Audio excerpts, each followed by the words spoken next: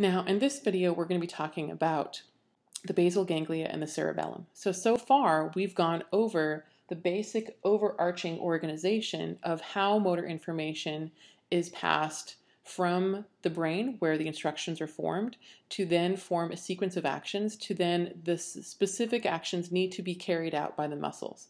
So this information is sent from the neocortex through one of two cortical spinal tracts to interneurons to motor neurons, which then connects with flexor or extensor muscles. In addition to the importance of the neocortex, we have the basal ganglia and the cerebellum, and they're very, very important in movement control. What we've just reviewed and gone over with regards to how motor information travels from the motor cortex down to the muscles is a sensory motor hierarchy. So the basal ganglia and the cerebellum, they interact with different levels of this sensory motor hierarchy. What they primarily do is they coordinate and they modulate. So the cerebellum would be involved in coordinating and the basal ganglia would be involved in modulating. They also permit the maintenance of visually guided responses despite cortical damage. So even if you have some damage to motor areas, then you can still engage in visually guided motor movements via the basal ganglia, which is subcortical, and the cerebellum. So the basal ganglia, it receives input from all areas of the neocortex and the limbic cortex, including the motor cortex. It's also part of the nigrostriatal dopaminergic system from the substantia nigra. The basal ganglia projects back to the motor cortex and the substantia nigra, and it subserves a wide range of functions, including association or habit learning, motivation, emotion, and motor control. So the basal ganglia is basically one of these structures that links very evolutionarily old systems and very evolutionarily new systems. Early on, our behavior was much more simpler in its goal-driven properties. What type of information did we pursue in the environment? What type of information did we interact with? It was primarily with things that were associated with primary reinforcers. And the two primary reinforcers are food and sex. So food, of course, being necessary for the sustaining of our species, sustaining of ourselves, and sex being necessary for the propagation of the species. And so emotion and motivation, they evolved out of those very early primary reinforcers. And the habits that are, of course, hardest for us to break are also the ones that are associated with these primary reinforcers. The largest and most important and most problematic at this point being food. People can have very complex relationships with food and form very, very strong associations. So here's the basal ganglia connections. So the basal ganglia is subcortical, so it's in a really great position to receive information from all sorts of cortical areas of the brain. And you can see here, it's receiving information from the frontal lobes, it's receiving information from the parietal, from the occipital, it's receiving information from the brainstem, and it's also sending information to the brainstem, and it's also receiving and sending information to the motor cortex. Here you can see the basal ganglia in purple, how widespread it is. The basal ganglia includes the caudate nucleus, the putamen, and the globus pallidus. So these are all subcortical areas that are in really great positions to be connected with a range of cortical areas. So it keeps it very, very centrally involved in behavior.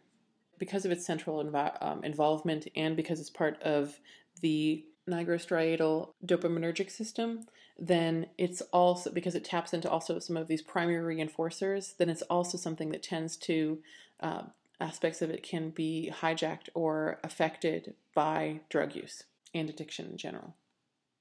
The basal ganglia is most known for the control of movement force. So damage to the basal ganglia can produce two main types of motor symptoms. You can have hyperkinetic symptoms. This is when damage to the caudate putamen causes unwanted writhing and twitching movements called dyskinesia. This is seen in Huntington's and Tourette's. So you can have like tics and spasms. And then you have hypokinetic symptoms. This is when damage to the basal ganglia results in a loss of motor ability, leading to rigidity and difficulty initiating and producing movement. And this is seen in Parkinson's. So you can have hyperkinetic, which would be excess movement, or you can have hypokinetic, which would be restricted and impaired or a loss of motor movement. Now we move on to the cerebellum. So we talked a little bit about the basal ganglia, and now we're going to be talking about the cerebellum. The cerebellum is really important for improving movement control. So it has two main functions, timing and maintaining movement accuracy. So the timing element, it really closely tracks movements and perceptions, and the maintaining movement accuracy is highly involved in error correction. So what the cerebellum does is it compares the intended movement with the actual movement and makes the necessary adjustments accordingly. One of the things that we'll talk a little bit later about in this class is the different types of intelligences. It's becoming more and more accepted that there are different types, that people can be intelligent in very, very different ways. One of the ways people can actually be intelligent is in elements of their movement control. So athletes have exceptional movement control, and this is likely due to a very well-developed and connected cerebellum. I don't know anything about the genetics of the cerebellum, but from what people say with regards to sort of movement giftedness, it's definitely something that you are born with this sort of potential, but it's not clear that everybody uses it all the time. But I'm not a huge sports fan, but when I do watch, it is amazing to me the type of awareness that these individuals can have about where their body is in the environment. So it's amazing to me when I watch professional football, for example, because the athletes, they're trying to always make the first down. And they have an idea of where that first down is, but it's measured in yards, which is that's a pretty big span. And so of course, when we're watching, then they draw lines on the screen that correspond with where the first down is. But the athletes, they oftentimes do not know, and so you can see some with incredible accuracy when they catch a ball and how they are moving with respect to the field, that they are very, very mindful of where their body is in this space, that they put their toes just right as they catch a ball to make sure that it counts for being in bounds. And so these types of behaviors highly involve the cerebellum, this timing and maintenance of accuracy. So it's highly likely that these professional football players that are particularly good at movement accuracy have large and well-connected cerebellums. So just as I began to delve into in my prior example, the cerebellum improves movement control by trying to adjust timing and accuracy. So the cortex sends motor instructions to the spinal cord. Copy of the same instructions is sent to the cerebellum. The sensory receptors code the actual movement and send a message about it back to the cerebellum. The cerebellum, therefore, has information about both versions of movement, what you intended to do and what you actually did, and then can calculate the error and tell the cortex how to correct the movement. So this would be really, really important for the types of athletic behaviors that I described in the prior example. And not only is it really important for those type of exceptional examples, it's really important for us engaging with our environment, for learning to walk. When we go up and down stairs, we don't often have to think about where the next stair is. This has become something that's automatic. And if we are moving on uneven terrain, so the cerebellum is really good at keeping us on track. If we are moving on uneven terrain, we're going to be jumping over from one rock to another rock.